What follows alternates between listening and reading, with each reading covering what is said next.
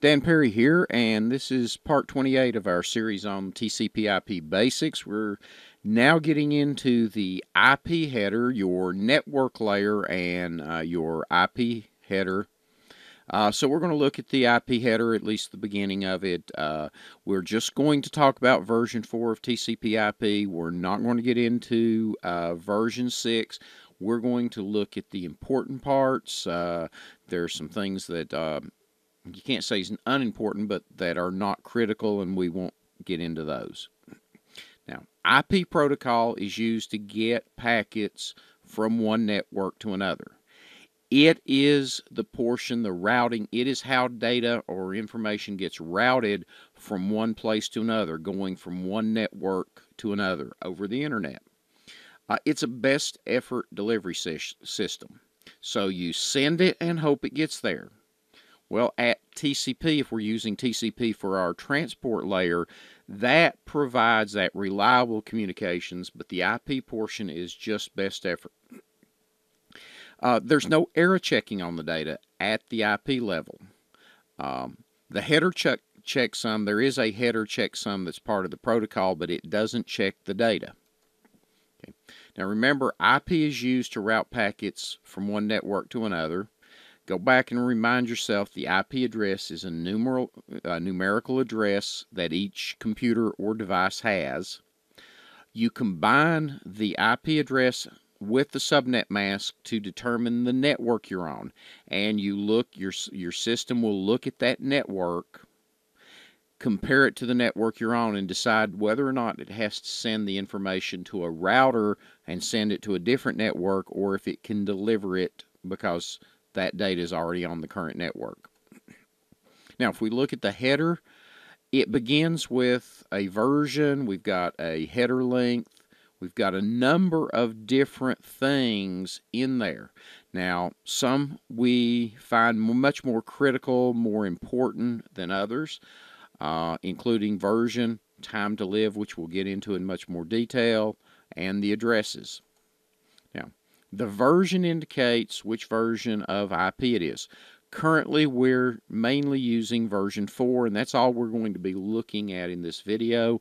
Version 6 is slowly being adopted. It's an update, provides more capabilities. We'll possibly look at that at a later date.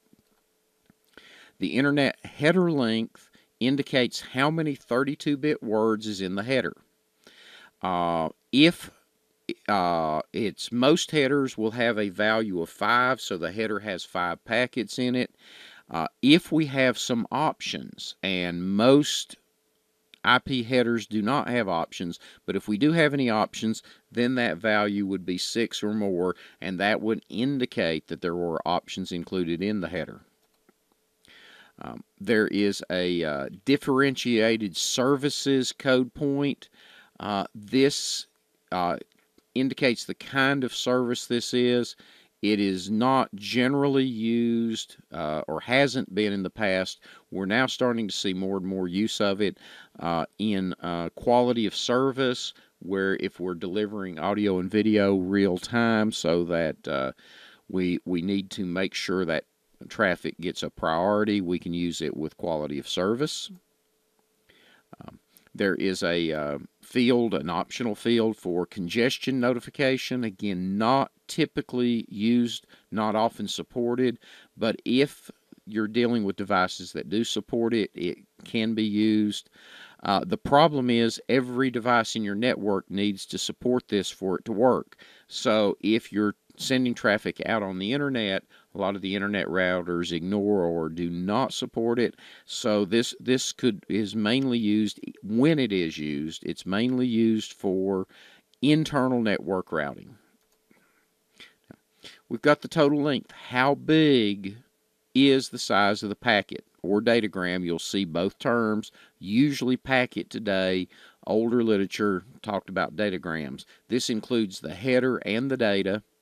It's a size in bytes. The maximum size is 65,535 bytes, but for most networks that's going to be much, much smaller. For example, when we talk about Ethernet networks, Ethernet networks, the packet size is much smaller. A complete frame is only 1518 bytes, so it's much smaller. Maximum size that's required is 576 bytes. So any protocol or all protocols at the IP level require a packet size of at least 576 bytes. I'm sorry, let's back up. Are required to support a maximum size of at least 576 bytes. The minimum size is 20 bytes, and that would cover the header with no data. And again, as I said before, Ethernet has a maximum size of 1518 bytes. Okay, in our next video, we're going to continue looking at IP headers.